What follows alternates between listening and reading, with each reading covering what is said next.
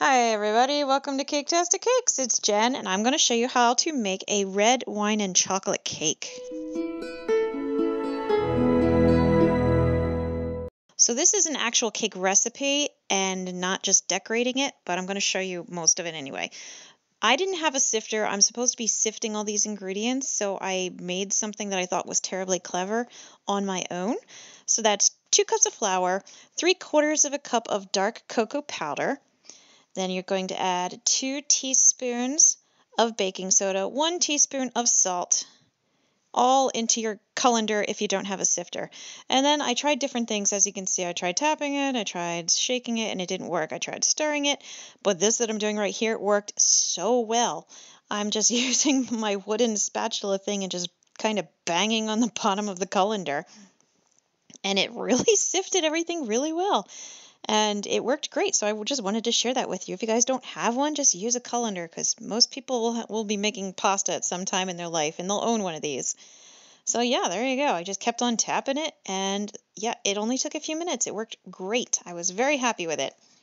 All right, take your mixture, add 2 cups of sugar to it, and then I just stirred it together a little bit just to kind of mix it up for some reason, because it just made me feel better that it was mixed.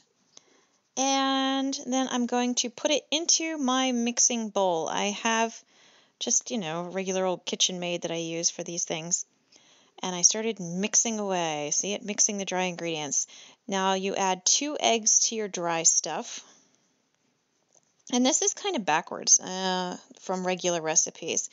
This is a cup of buttermilk. I did not have buttermilk, and I couldn't find the buttermilk in the store I went to, so I had to make my own. It was a cup of regular milk with, I think, a tablespoon of lemon juice, and that let it sit for 5 minutes or so, and that'll do it.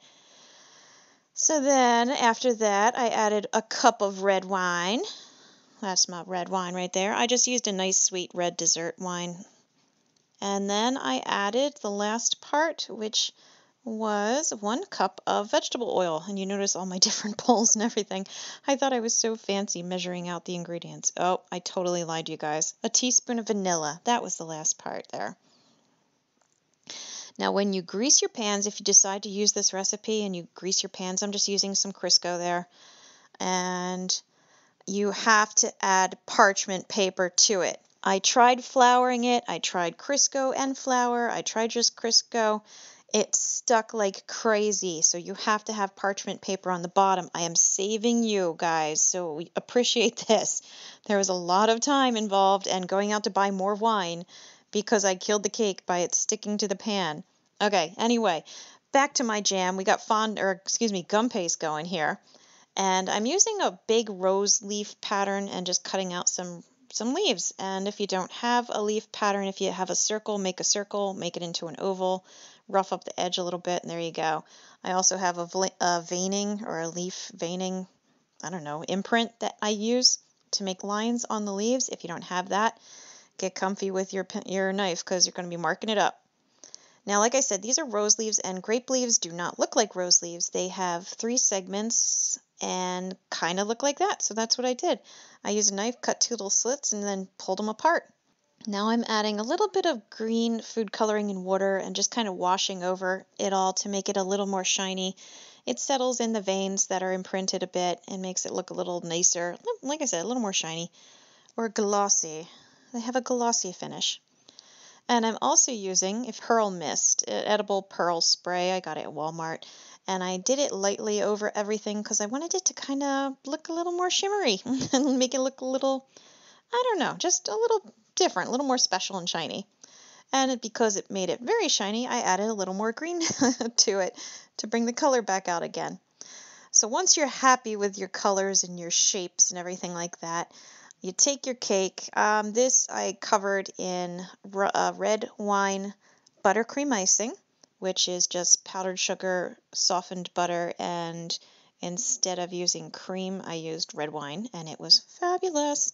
But anyway, you cover the cake in fondant, do whatever you need to do, use whatever icing you got going on, and then take your leaves and just start laying them around the edges. I went around the base. It was 2 layers, so you're going to see it at the end that has leaves around both of the layers as well as on the top. This is just some vines that I made. I took brown and green gum paste, rolled it together, and then just started cutting forks and splits into it just to make kind of grapevine look for it. And when I attach it to the cake, you're going to see in a moment, just when you attach it to, I attached it with water, but I also made sure to turn it and twist it a lot to make it more like grapevines, how they're very, I don't know, coiled, I guess is the word I'm looking for. So yeah, as you can see, I'm still cutting little nooks and crannies out of it to make it as forked and branched as I could. And yeah, there you go. You see I'm just twisting it up. Yeah, I'm using water to make it stick. It was a pain in the butt because it didn't want to stick very well, but I was not taking no for an answer, so I made it work. So yeah, there you go. This is just the idea of what I had going on. Like I said, I did it with both layers, so it came out really nice. And that was, yeah, pretty much all I did for this cake. The only decorations I really did. So you can see here, there you go. There's the effect of it twisting and twirling its way around the cake. Like I said, not a lot of decorations on this. The grapes, I just went out and bought a bag of Concord grapes. I used the cork from the wine, and I let a couple of the grape leaves harden, and there you go. Set it up with a glass of wine on top, and you've got a very pretty cake, and it was delicious. Okay, let me just tell you. So hopefully you found this helpful. Please like and subscribe. Check out my other videos, and I will have the recipes underneath. I'll see you all next time. Bye.